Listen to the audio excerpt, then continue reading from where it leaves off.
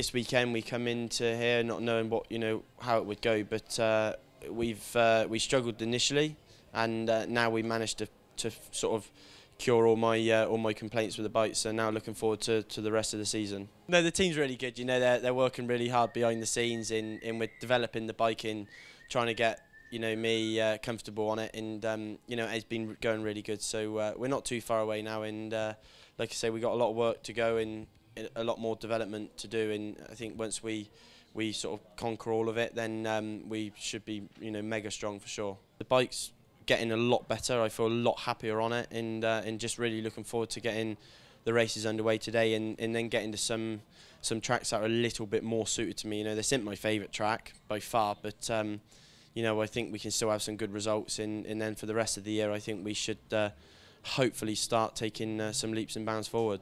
It's been difficult. Right from the first round I didn't really feel I was ready to go. I still felt I had a lot of work to do with the early teething problems with the brand new motorbike, but since then we've improved the bike. I hope the team have worked really hard, and a lot of behind the scenes work's gone on, that now I can arrive at a track and be kind of top 5 pace right from first free practice.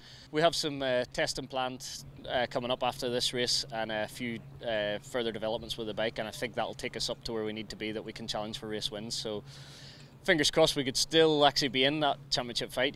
So far this season we haven't really shown form to say we're championship contenders, but who knows, it's still all to play for with the BSB rules. So we'll keep working hard, and hopefully we're winning races before too long. Team are quite well known to me. I've raced for them in the past when they were Relentless Suzuki. We won the British Supersport Championship together.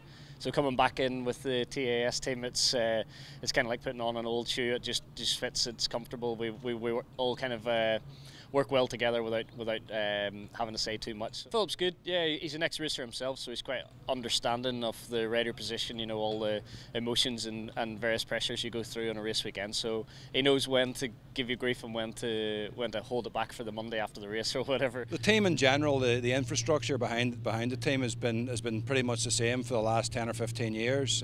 Michael's ridden for us before, so he knows us really well, and he's come back into the setup. Obviously on a new bike, but that's been quite simple. Tommy Bridewell, bit of a character. We've always had characters in the team.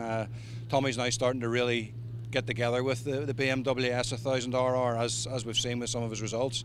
And this weekend, again, very confident that they can push further into that top 6.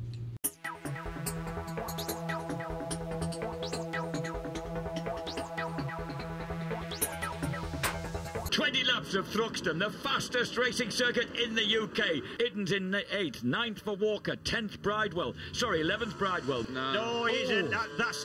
Is that Ellison? It's one of the... It might have been Ellison. That's got to be a red flag.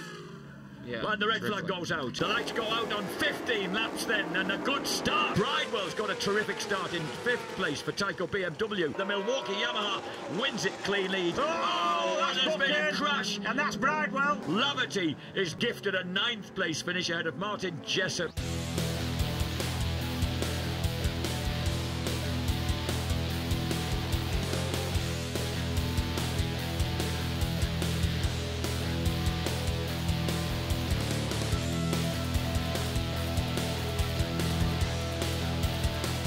Wow, great start there by Josh Brooks. Tommy Bridewell. It's Thomas George Bridewell II is hunting down Danny Buchan. Josh Brooks crosses the line. It is his 24th British Superbike race win. Shaky Byrne does get 2nd place. A career best 3rd for Mossy. 4th Bridewell. 5th Linfoot. 6th the Tyco BMW. Well, we were obviously with another manufacturer for a long period of time, and the transitional period is quite small between seasons. But yeah, I mean, we were looking for extra horsepower. We've got that with the BMW, and it's now just finding the sweet spot for the guys.